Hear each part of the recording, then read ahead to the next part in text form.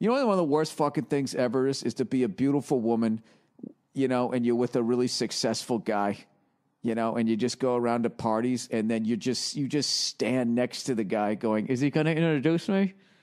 Is he going to introduce me? You get one time, you say, hi, and then you just stand there. The other night I did a gig and there was a scene afterwards and there was all these fucking, rich people with their beautiful wives. And I don't know. I just started watching the wives after a while. I don't know. Why don't they peel off and talk to each other? It's sort of a weird thing where they just got to stand there smiling. You can see their face hurting. Their feet hurt from the fucking pumps. It's fucking brutal. If you're a beautiful woman, what you should do, you got to marry like a fucking six who just can't believe that he's with you because he'll let you go out and wear some fucking flatties, some moccasins. You don't have to jack it up in the air and stand there smiling next to him like one of those fucking psychos on The Price is Right, waiting to fucking act like they're amazed about a washer and a dryer. You got to stand next to your fucking guy who's wearing a sport coat trying to cover up his fucking man tits, and you got to sit there smiling like you're happy. Putting your fucking makeup on like some clown that's about to be shot out of a fucking cannon. You don't need that shit. What are you doing? They got to start. Well, I tell you, these fucking good-looking women that marry these really successful guys and then just stand next to them smiling, for the whole fucking evening. Like a stewardess at the end of a flight, except it takes 4 hours for everybody to get off the plane. Goodbye. Thank you for flying. Hi. You know whose fault that is? It's their fault. It's their goddamn fault for getting yourself into that fucking position. At some point in the relationship, you got to say, listen, hey, Mark, sit down. We got to talk. Guess what? Fucking Susie ain't putting on the shoes tonight. All right? Deal with it. I'm not standing next to you. Smile. You want to go to a fucking brunch and stand next to me smiling with some aftershave on for fucking 4 hours? I didn't think you did. Shut up. I'm not finished. At some point, you got to have that conversation, I'm not trying to be mean here. This is supposed to be empowering. I'm saying you have the power to not just fucking stand there smiling like a goddamn... I don't know what it is. I don't know what I'm talking about. I don't even know if I saw that or I watched an episode of House of Cards. House of Cards, I lasted like 3 episodes. I just got sick of him fucking turning to me, talking to me. It's like, dude, will you just live your life? Stop talking to me. That right there is the Secretary of State. He doesn't know that I'm fucking his wife. Oh, shut up. I get it. Just stop talking. What is this, the Wonder Years? For adults? Oh, God, I'm in a grumpy fucking mood. And I love Kevin Spacey. Why would I say these things? Why would I say these things? Because I'm mentally fucking exhausted. And I got another 8 minutes where I got to run my fucking yap. Running my yap on the Thursday afternoon podcast. Talking about issues. What else?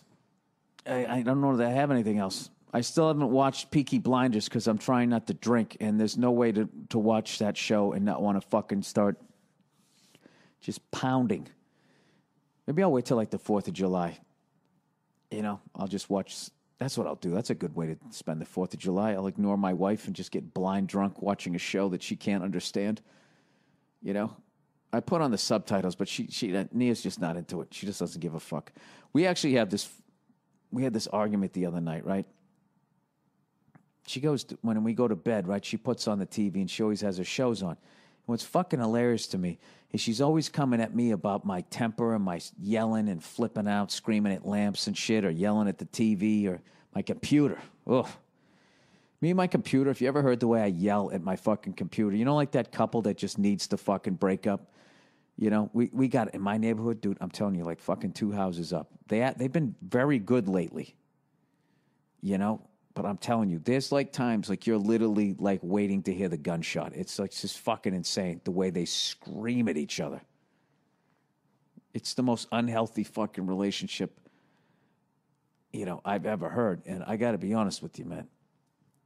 Sometimes I hear it and I go out on my porch and I just listen. Light up a cigar and just enjoy it like it's a show. No, I'm fucking with you. I don't. But anyways, so she's always getting on me about my temper and shit. You know what's fucking hilarious? Almost every fucking show she watches, it's just a bunch of people screaming and yelling at each other.